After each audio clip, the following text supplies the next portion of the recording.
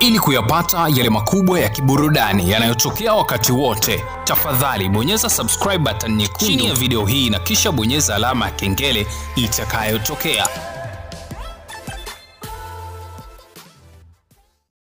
Swala la bwana kuondoka gang, labda tutegemee mwezi Januari, kwa sababu kama ilivyotokea kwa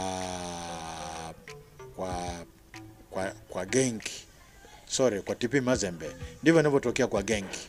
Maana bwana TP Mazembe pale alikuwa yeye ndio kinara wa ufungaji na ni kama vile alikuwa mchezaji bora. Sasa alipokwenda gang inatokea vile vile kama ilivyotokea TP Mazembe. Sasa hivi yeye ndio kinara wa mpira katika timu ya gang na kinara wa ufungaji magoli. Sasa imekuwa ngumu kweli gang kumwachia mbwana sasa hivi kwenda sehemu yoyote, na sasa hivi walivyoingia katika Champions League ya Ulaya ilikuwa vigumu kumwachia, ndio maana wakawa wanapandisha dau la kumnunua mbwana toka milioni 15 mpaka likafika milioni 20. Still watu walikuwa wamekuwa na nini na uwezo wa kutoa hizo milioni 20, lakini gengi wakasema hapana, hatumtoi. Kwa hivyo ndio maana amebaki gengi pale, kwa sababu wanataka acheze katika Champions League. Na kweli ameshapata faida hawa gengi kwa mbwana kuwafungia goli moja. Kama defense ingekuwa nganga kule wasingefungwa goli lolote, ingawa na gengi wangeshinda goli moja kwa bila. Kwa hivyo nadhani mwezi Januari inaweza ikatik kwamba atakuwa amebakisha miezi 6 na contract yake na gang ikawa na fursa yeye kuongea na timu zingine kwa ajili ya kutoka nje. Na kama hawatakubali Januari hiyo, basi mwezi wa 6 atakuwa anaondoka bure kwenda kwenye timu yoyote anayoitaka yeye. Hilo jambo zuri. Hilo yani ni kama replica alivyokuwa TP Mazembe. Aliwahi kupewa ukapteni vile vile TP Mazembe, na pale gang yule captain alivyoumia na yeye wakampa, lakini ile ilikuwa ni geresha ya wale gang tu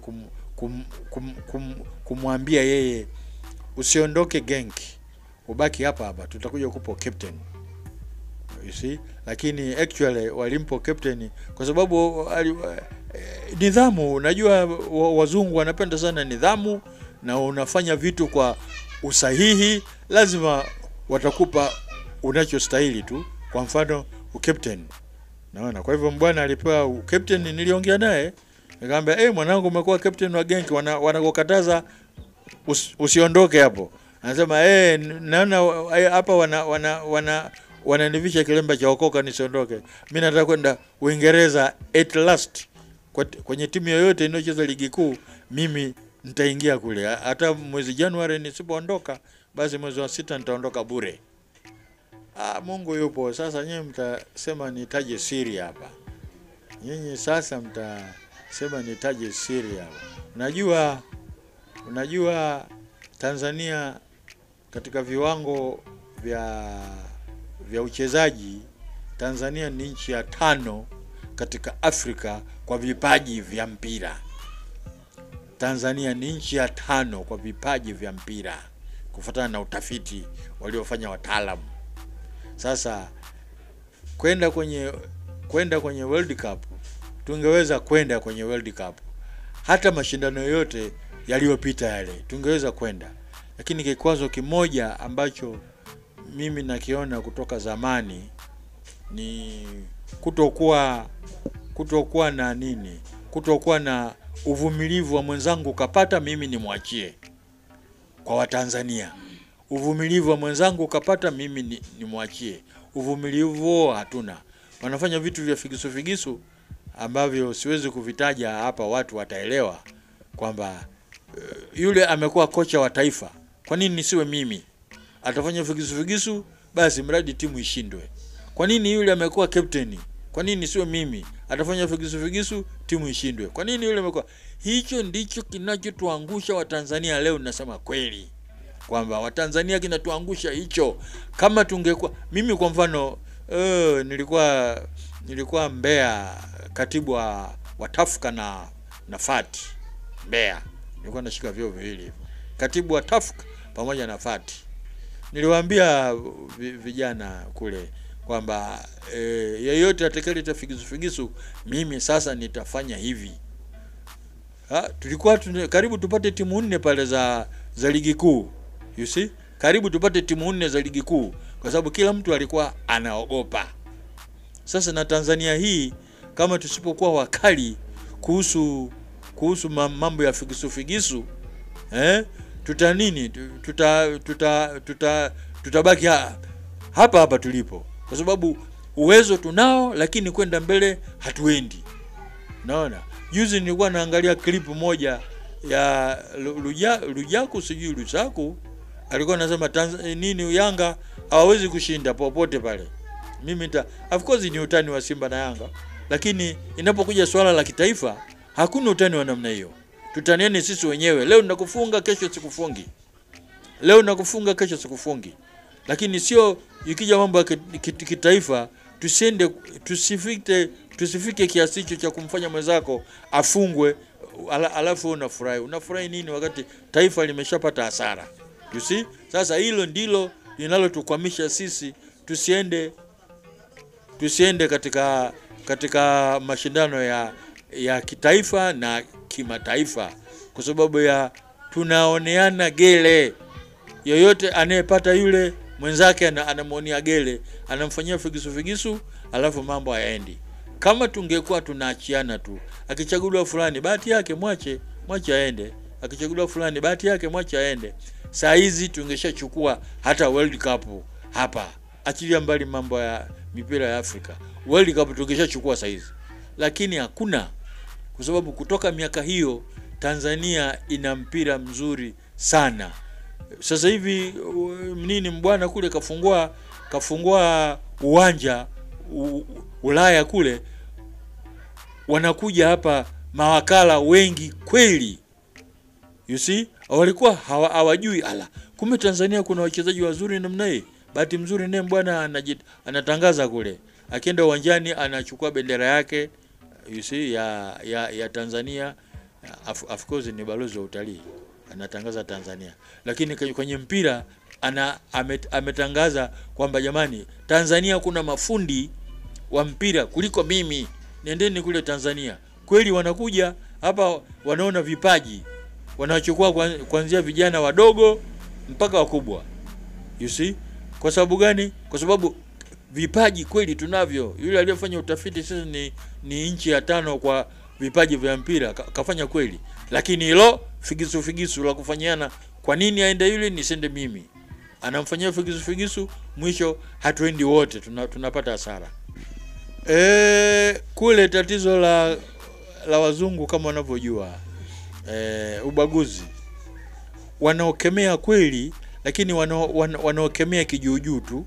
Ubaguzi uwepo. Kwa mfano, nikupe mfano mechi ya juzi ile wanacheza Genk na wale Salzburg ya Austria, wale Red Bull.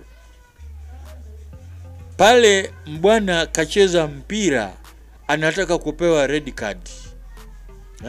Mbwana kacheza mpira, anataka kupewa red card. Wakati hapo kabla mbwana alikuwa anashikwa bega na kukatazwa asiende mbele, refa hakupiga filimbi. Kwa hivyo ule ubaguzi ule bado upo. Na yeye alipokwenda pale, ingawa sio sana, Ubelgiji hakuna ubaguzi sana, na ndio maana wanachukua vijana wengi wa Kiafrika wanakwenda kuwauza. Lakini ubaguzi wa rangi bado upo kwa chini katika nchi za Kiafrika. Lakini alipoondoka hapa mimi nilimwambia unakwenda Ubelgiji, kumbuka kwamba wewe ni Mwafrika, na hasa ukicheza mpira vizuri kwa zidi wengine, lazima watakuwa wanakufanyia figisu za aina fulani hivi na hivi. Kwa mfano kuwekea ulevi kwenye soda, kuwekea ulevi kwenye vyakula. Ujiandae na hilo kwamba usiache chakula chako unakwenda maliwato huku umeacha chakula, usiache. Watakuwekea wenzako ulevi au kwenye soda. Usiache soda yako hapo, wewe unakwenda maliwato na soda umewacha hapa. Usifanye hivyo. wenzako wanaweza kukuwekea ulevi mle alafu ukaonekana nini, basi kama hivyo. Kwa hivyo yote hayo nimemuelekeza na anayajua fika, kwa sababu mimi mwenyewe nimekwenda Ulaya mara 2 mara 3 kwenda kusoma. Najua figisu za wazungu. Naona ukiwazidi wazungu kwa namna moja au nyingine, basi watakutafutia aina moja au nyingine tu ili uwe, neno la Kiingereza frustrated. Yaani sijui neno gani kwa Kiswahili. Frustrated. Yaani ujichanganye. Unaona? Kwa hivyo nimemwambia yote, labda apuuze tu, lakini hayo nimemwambia. Na alipokuja hapa mara ya kwanza kutoka Genki, kweli akaniambia, baba, kweli ulioniambia yote nimeyaona. Marafiki wengine wanafiki, wengine wanini, wananipeleleza hiki na hiki na hiki, nafanya nini, lakini kwa kuwa ulishanipa semina hawanipati. Na kweli mpaka saa hizi mbwana kule ndio mchezaji namba 1 wa Kiafrika Ubelgiji, na akapata tuzo. Hiyo nilishamwambia.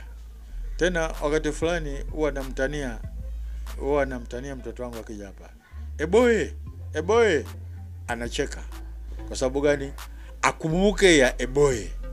Alafu kulikuwa sijui nani wale champion, sijui walimzungumzia kidogo George Masatu. Namkumbuka alikuwa center for Simba.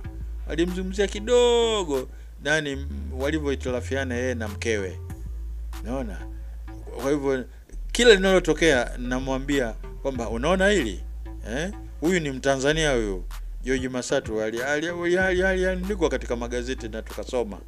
Kwa hivyo lile ni funzo, lile nimemfundisha hayo yote, na inaonekana kwa sababu sijapata simu yoyote kutoka kwa msichana wa Ubelgiji au wapi anakotembea huko kwamba baba ujambo. Hakuna.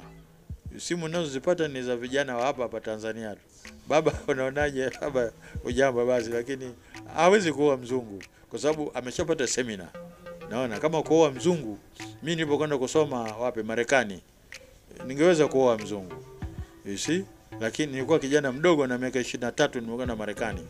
Kule nilipata wazungu wengi, lakini sikutaka kuwaoa kwa sababu nataka nchi yangu ya Tanzania iendelee hiyo ya Tanzania.